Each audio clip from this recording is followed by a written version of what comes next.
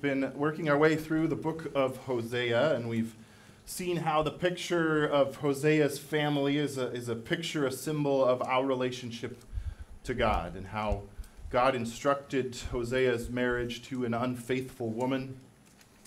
He gave them children and gave them symbolic names. And we saw the redemptive love that paid the price to buy back his enslaved love. We see now this marriage relationship, with its intimacy and with its personal betrayal, is a picture of our relationship with God as his covenant people. How our idolatry, our forsaking God for other people and other things, is a personal betrayal like adultery. How God's love for us is as intimate and personal as a committed husband, and God is willing to pay the ultimate price to buy back his beloved from the slavery we entered by our own choices. Now the scene is set concerning God's covenant love with his people and the picture of marriage. The scene changes in this book of Hosea, beginning in chapter 4, to a divorce court, where the injustice and infidelity is described in detail. In chapter 4 through 10, we see a progression of opening statements, summary of charges, presentation of evidence, an appeal, and a pronouncement of judgment. And while we may picture family court, divorce court, as something different with a different feel, in this context, it feels like a criminal court. Because while it is a family relationship, betrayal of the God of the universe, transgression of his law, is criminal. The book is written as poetry, and so it's not linear in logic, and it circles around and around, hitting on the different elements and details of the story, reiterates accusations, and pronounces coming judgment time and again. We see the appeal or half-hearted attempts by the people to reconcile, and the ultimate result. The book also mixes metaphors freely. And so we have established the symbol of a family, and then we see a court, but we also see in these coming chapters agricultural pictures of farming, family again to pottery, pictures of slavery and prostitution, and also the picture of a stupid donkey. The central issues of the accusations of the ultimate problem that God has with Israel are summarized really in chapter 4. And while we are looking at an overview of chapters 4 through 10, we're going to focus most of our time in chapter 4 and see how the summarizing statements there are supported throughout the following chapters. And really we're going to spend a lot of our time in one verse, chapter 4, verse 6, which has a statement that is vital to our understanding. So, with that, if you are willing and able, I'm going to read for us Hosea chapter 4. Would you stand with me for the reading of God's word?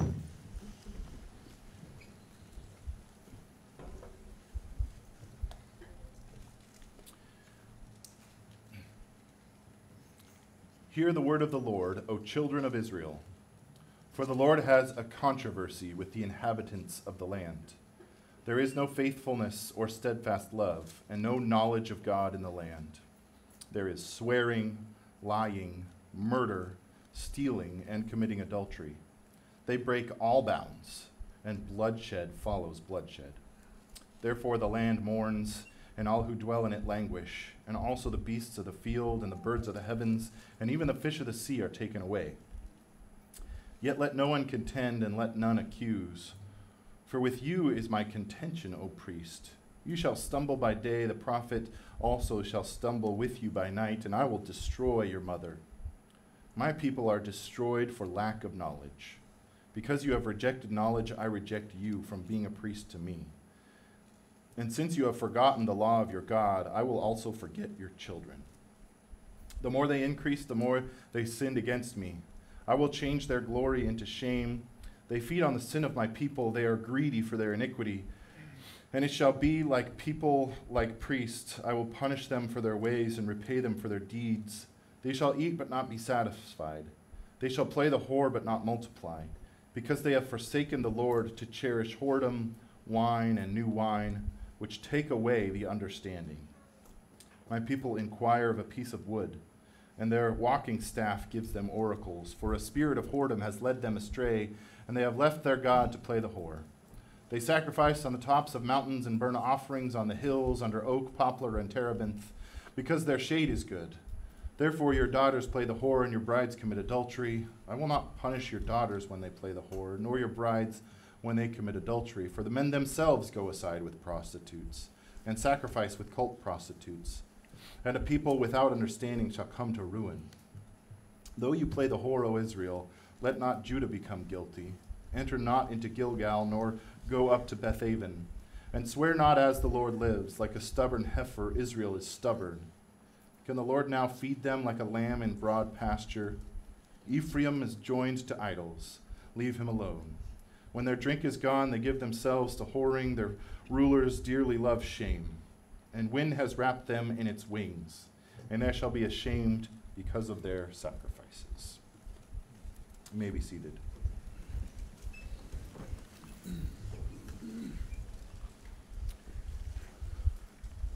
In verse 1, we really see the opening statements of this case.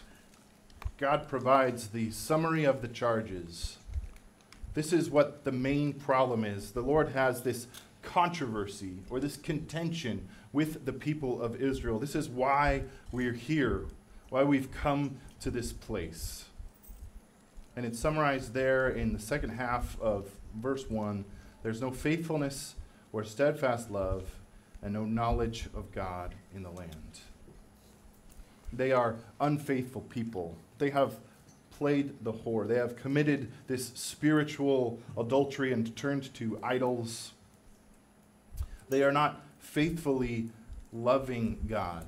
As we've talked about the intimacy of the relationship, we've talked about the covenantal marriage between the people and God, and what should happen in that relationship should be this committed covenantal love, this rugged commitment kind of love, the love that weathers storms, the love that is committed to the beloved. And Israel has not loved God in that way. And there is no knowledge of God in the land.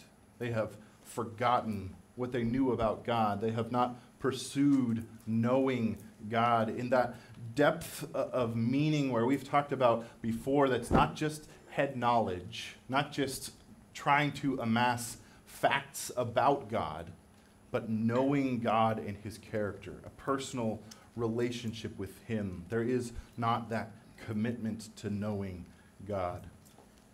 And it's evidenced by their breaking of the Ten Commandments, their breaking of the law of God. We see the list there in verse 2. There is swearing, lying, murder, stealing, and committing adultery. They break all bounds, and bloodshed follows bloodshed. That sounds a lot like the list on the second table of the law, commandments 5 through 10. And as we understand as Jesus explains the law later on in the New Testament, it all flows out of breaking those first two commandments. That I heard a preacher say one time that you cannot break any of the other commandments without first breaking commandment number 1. You shall love the Lord your God with all your heart and soul and mind. Ooh, is that me? What am I doing? So, again, we see, as Jesus explains, and as we, ooh, hey, hello. As we see here, should I just use this one? Turn mine off. How's that? Good. Better? Still kind of echoey. Okay.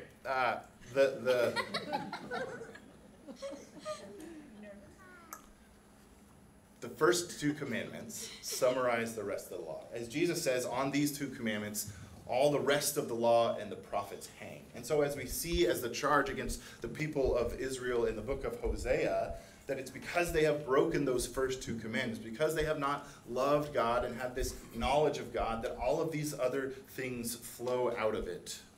That all of the other sins, all of the other transgressions of the law, all of the other idolatry, as we've described idolatry as making something ultimate which is not ultimate, putting anything in the place of God that only God deserves, all of those other idolatries flow out of our lack of belief, our lack of love for God. And chapter 4, verse 6 has this statement, this statement which is so profound and summarizing, where Hosea the prophet, by the word of God, says, "My people are destroyed for lack of knowledge." For lack of knowledge. Because you have rejected knowledge, I reject you from being a priest to me. And since you have forgotten the law of your God, I will also forget you, my children. My people are destroyed for a lack of knowledge. My people, the fact that who we're talking about here is God's covenant people, the chosen nation of Israel. Yes, they've had a long history of being broken apart, and this as you might remember, this book, this oracle, is presented towards the northern kingdom of Israel, who now for generations has been removed from the tribe of Judah, and even more than the southern tribes, the northern kingdom has had evil king after evil king after evil king, and idolatry following idolatry following idolatry. But still these are the people to whom God has revealed himself. Still these are God's chosen covenant people. And when he says, my people, the implication is they should have known better. These people should have known.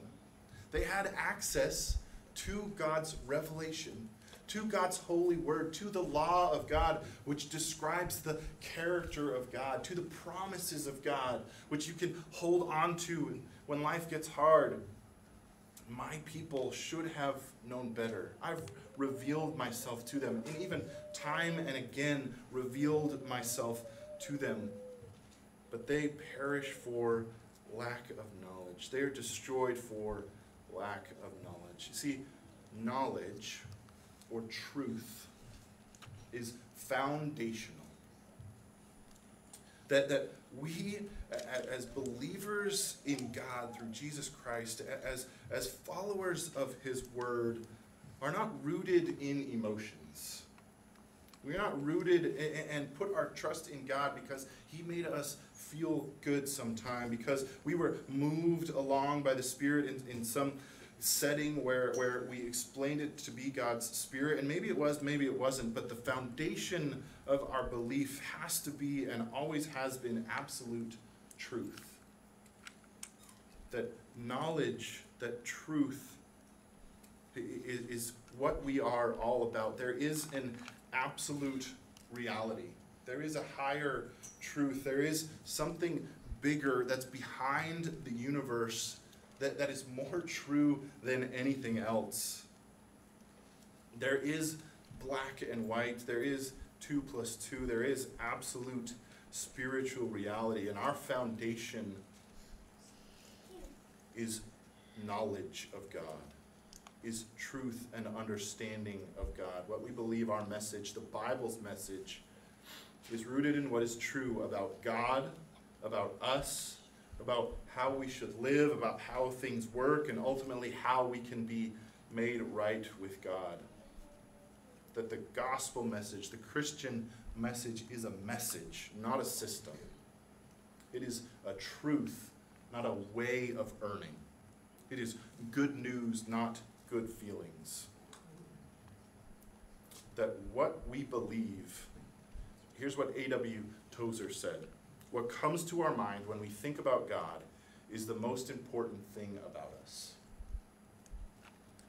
What we understand, what we think about, the truth about God, and what flows out of that as implications of that are the most important thing about us. That if I believe that God is all-powerful and all-sovereign and is all-holy and wants me to be holy, then that's going to affect the way that I live my life.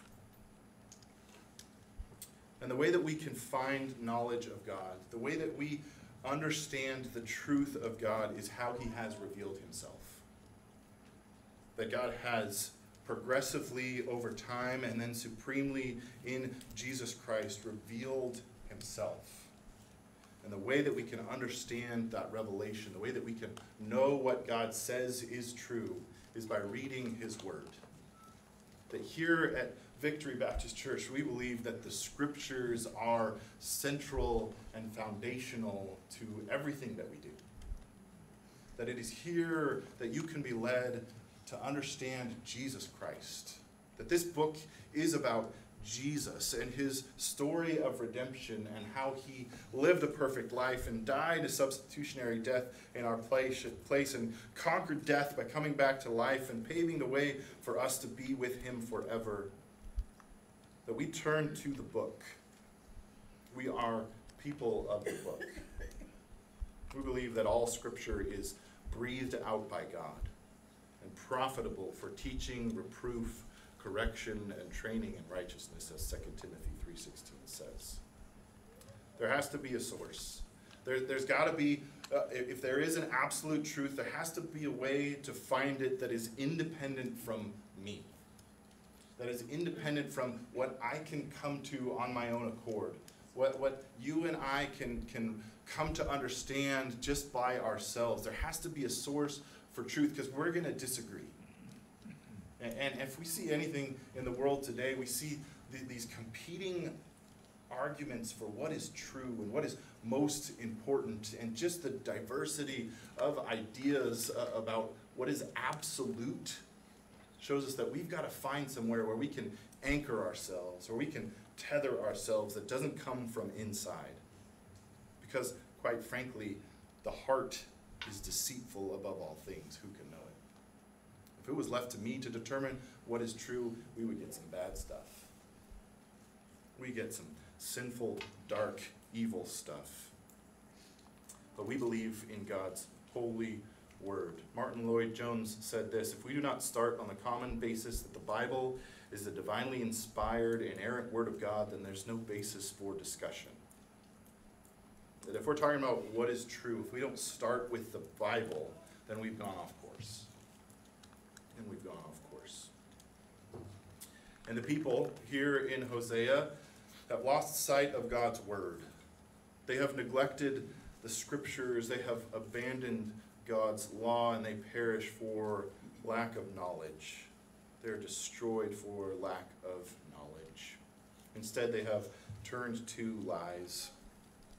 As is so easy to do, as so quickly happens in our lives and in our world, we turn to lies and the father of lies. As Jesus, when he rebuked the Pharisees, said this in John 8:44, "You are of your father, the devil, and your will is to do your father's desires. He was a murderer from the beginning and does not stand in the truth because there's no truth in him. When he lies, he speaks out of his own character, for he is a liar and the father of lies."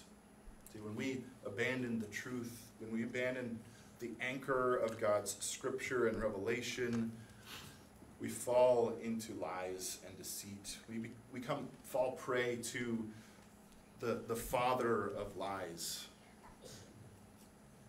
And we slide, as the scripture paints this picture of becoming untethered from the truth, we see quickly that it slides into immorality and insanity.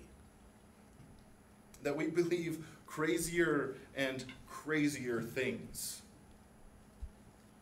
In Hosea chapter 9, a few chapters later, again in describing the charges against the people, Hosea 9:7 says this: "The days of punishment have come, the days of recompense have come. Israel shall know it, because the prophet is a fool, and the man of the spirit is mad, because of your great iniquity and great hatred."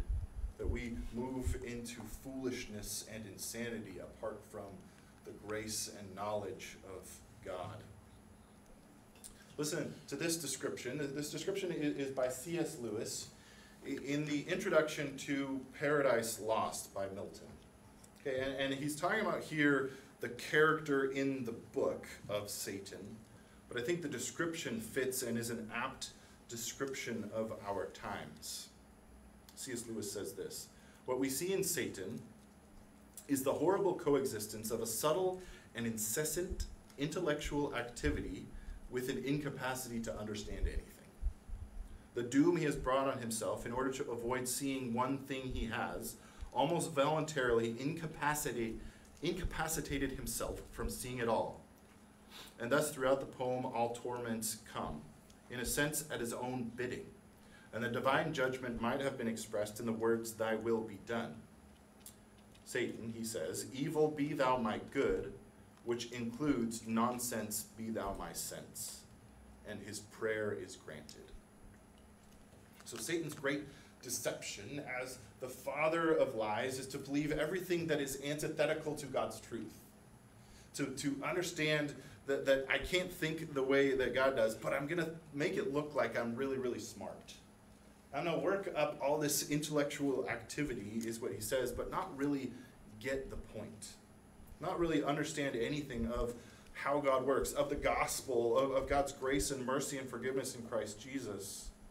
And instead saying, "Evil be thou my good, and nonsense be thou my sense," and his prayer is granted. If anything describes the world today, it's "nonsense be thou my sense." It's like we're flying upside down in our world today. Like a jet pilot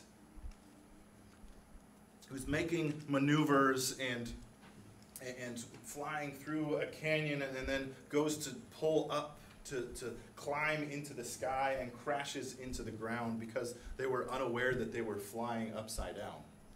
That's the way that in our world we seem to be going about our lives. Flying around, making moves, thinking we're doing well, only to crash and burn because we had no idea where we were to begin with. That "nonsense be thou my sense" is the order of the day. Romans 1 describes it as a debased mind. Romans 1:28, "They did not see fit to acknowledge God. God gave them over to a debased mind, to do what ought not to be done. Come to believe anything that is not what God says." But instead, we need knowledge. We need to, again, be rooted to the truth. If we're not going to live according to the lies, if we're not going to perish for our lack of knowledge, then what is that knowledge that we seek? Because a couple things are important about that knowledge. One, it's not secret knowledge.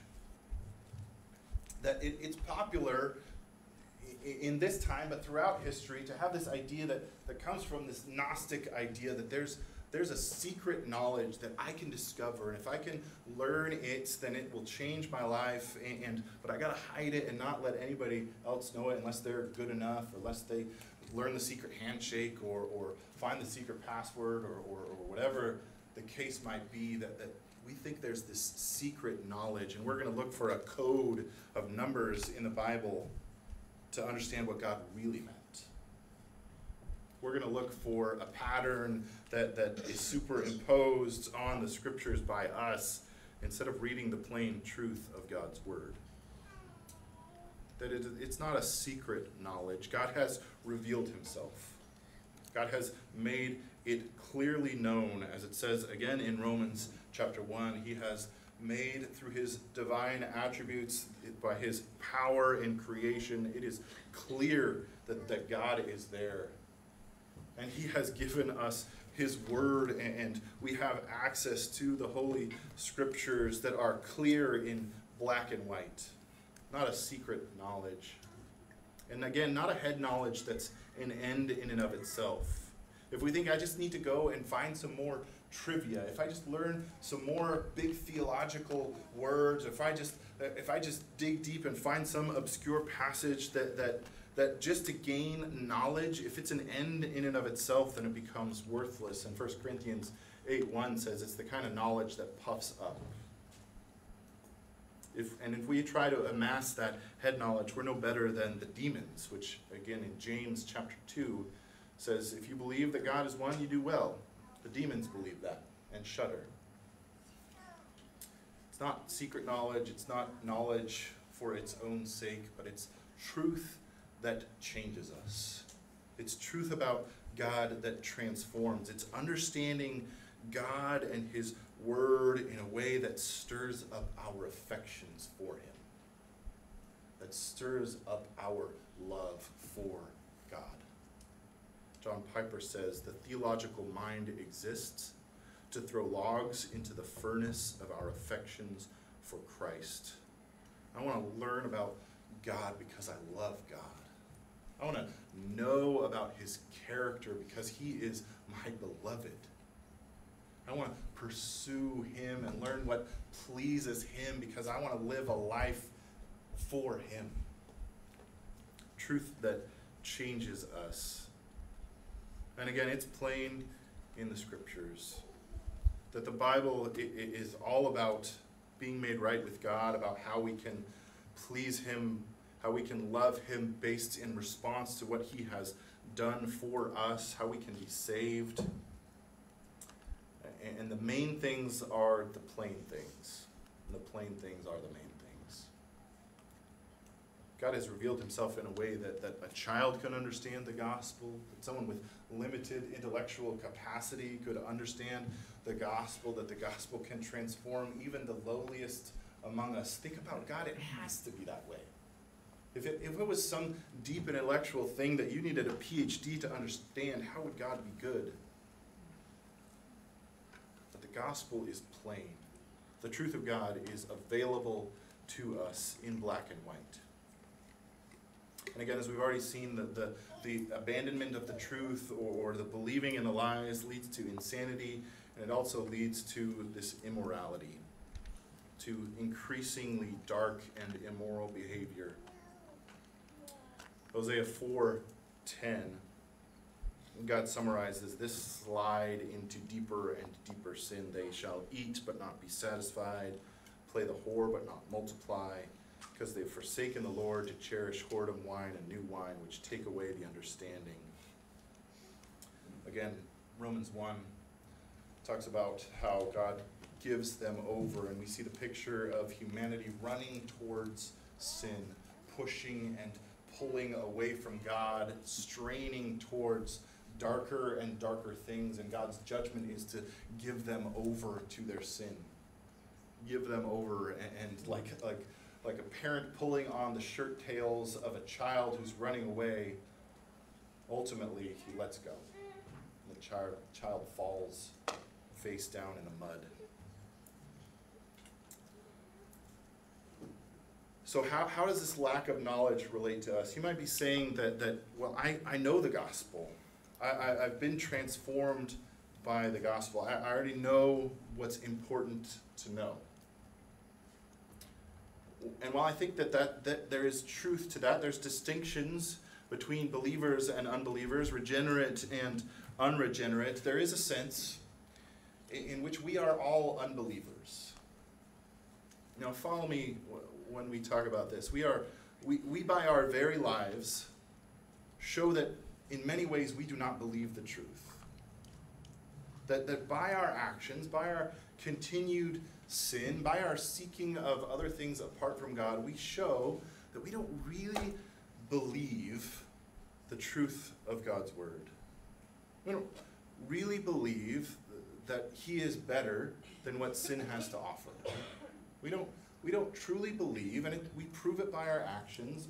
Maybe we don't believe that his grace is enough to pay for that past sin, and so I'm going to go to another sin to look for comfort. Listen to how author Jeff Vanderstelt describes it. When I say we are all unbelievers, I mean we still have places in our lives where we don't believe God. There are spaces where we don't trust his word and don't believe that what he accomplished in Jesus Christ is enough to deal with our past or what we are facing in the moment or what's coming next. We don't believe his word is true or his work is sufficient. I find that I hear the word failure in my head over and over. And I often live this way, and I think, yes, God saved me in Christ alone, by grace alone, but I should be bringing something to the table.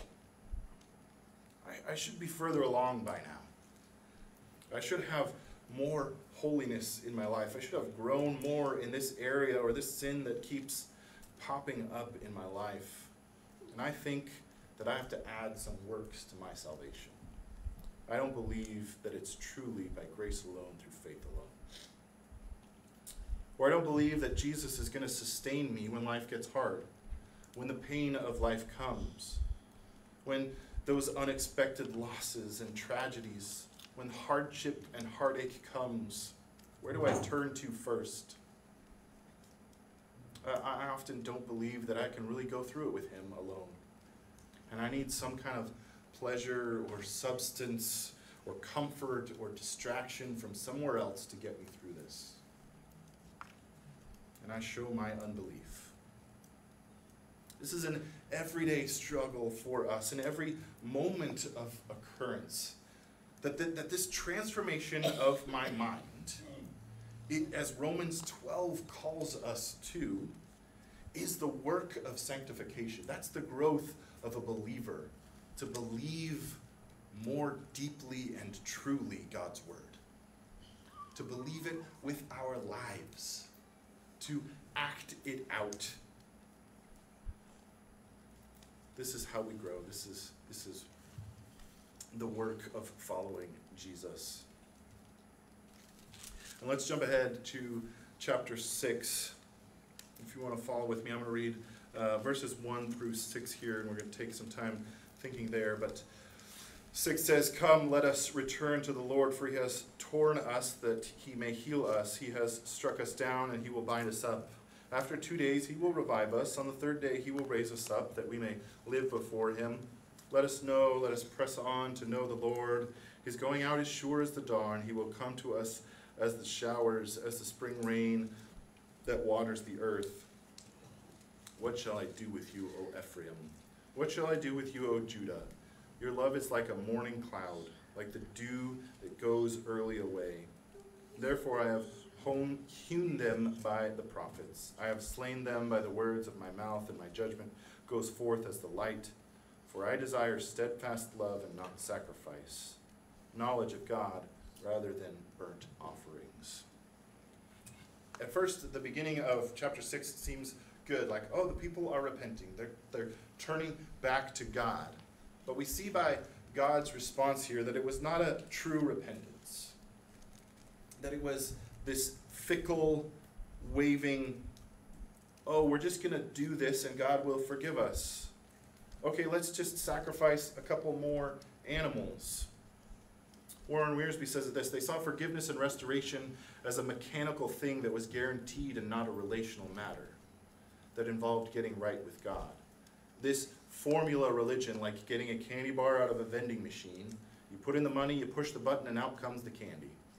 The Christian life is a relationship with God, and relationships aren't based on cut and dried formulas. They thought if we just do these things, then everything will be fine. God will move on from being upset with us, and we'll just go about our lives. They saw God as a vending machine. I'll go through the motions. And God says, what am I going to do with you, Ephraim? What shall I do with you, Judah? Your love's like dew, like fog in the morning. It's gone like that. And what they missed, it found in verse 6 here of chapter 6 and repeated throughout the rest of the Bible. Jesus himself quotes this verse in Matthew 9:13. I desire steadfast love and not sacrifice, the knowledge of God rather than burnt offerings. They missed the heart. They missed the heart. They missed the deep and steadfast and abiding love of God. They missed that it wasn't just rituals that God was after. It wasn't just the blood of bulls and lambs that God was after. He was after their heart. He was after a relationship with them. You can't just go through the motions, perform the religious rituals without it being real in your heart and expect God to do something. We can't be made right by going through the motions. And we can't depend on God if we don't have that real depth of relationship with him. Now, see, I said that wrong. We can depend on God, but If we aren't deeply rooted in him, if we aren't basing our life on his truth, when life hits, when things get real, are we going to be blown away by every wind and storm? Or are we going to find our identity and strength and joy in him? See, we're prone to look everywhere else but God. If you're following with me, flip again to chapter 7 of Hosea. I'm going to read verses 14 through 16 there. They do not cry to me from the heart, but they wail upon their beds. For grain and wine they gash themselves, they rebel against me. Although I trained and strengthened their arms, they devise evil against me. They return, but not upward. They are like a treacherous bow. Their princes fall by the sword because of their insolence of their tongue. This shall be their derision in the land of Egypt. We are prone to turn everywhere but up. I like that statement. That is a well-encapsulating statement. They turn everywhere. They return, but not upward. We look for comfort in all sorts of other things. And while we might be pursuing sin and life might come in and hit us, and we know there's no comfort there, and so we're going to turn from that thing. But so often we don't turn back to God, we turn to something else. We turn to some other distraction, some other pleasure, some other thing to sustain us. We turn every direction but up. Again, here's another quote from C.S. Lewis. Perfect love, we know, casts out fear. But so do several other things. Ignorance, alcohol, passion, presumption, and stupidity.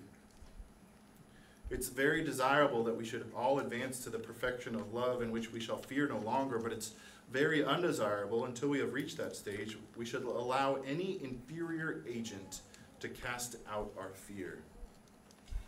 If you're going through something in life, getting drunk will take it away for a moment. Finding some pleasure to pursue might give you distraction for a moment. And that's the way that we often live our lives. We turn every way but upward. We've looked for identity and purpose and comfort and sustenance in all the wrong places. And as a result, we've missed the way that God designed us. We missed what we were created to do. They become like a treacherous bow, it says in verse 16 there. Like an instrument, like a weapon that's no longer good for anything. And like a bow that's been strung with a loose string. It doesn't even move the arrow. We lose our strength when we don't abide in God. And instead, we throw tantrums. We throw tantrums and demand some help, some comfort. Verse 14, they don't cry to me from the heart, but they wail upon their beds. For grain and wine they gash themselves and rebel against me. We throw a fit and cry on our bed and demand food and drink. When we gather together, their minds are on food and drink, not God.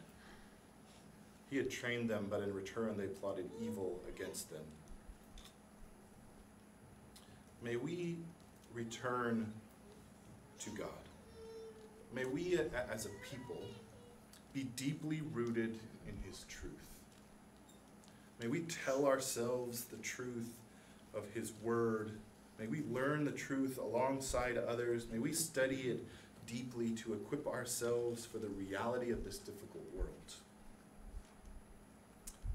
The one who perseveres is not the one who knows the most facts about God, but who knows God deeply and is most satisfied in him.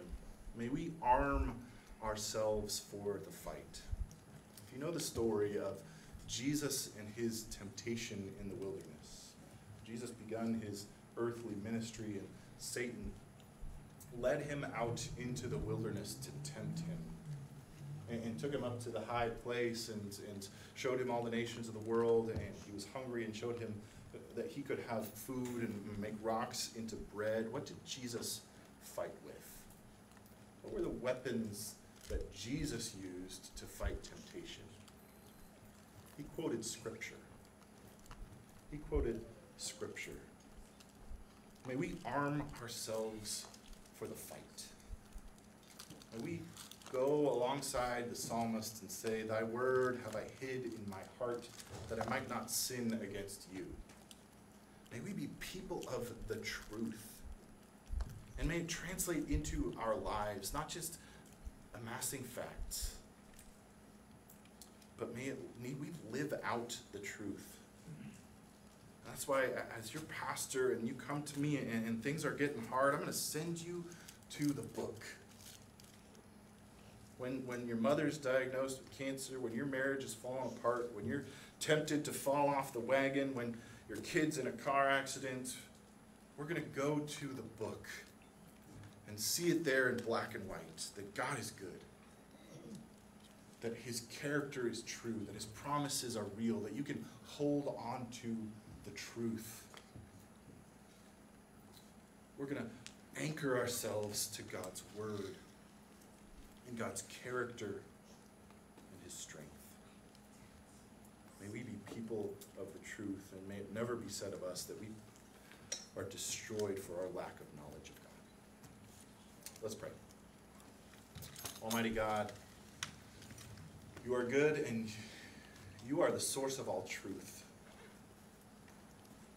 As you yourself said, you are the way, the truth, and the life. The truth that can lead us to the Father. The truth that can make us right with you. The truth that can transform our lives and sustain us through the storms that life brings. May we examine our lives and see if there is wrong things we're believing, insanity that we're believing, upside down thinking that we believe, or if there is immorality in our lives and consistent sin which proves that we don't believe really your word. May you reveal that to us and then help us out of that. Show us the truth that combats that. Arm us with your scripture to combat that sin and the wrong thinking in our lives. May we be people of the truth. In Jesus' name.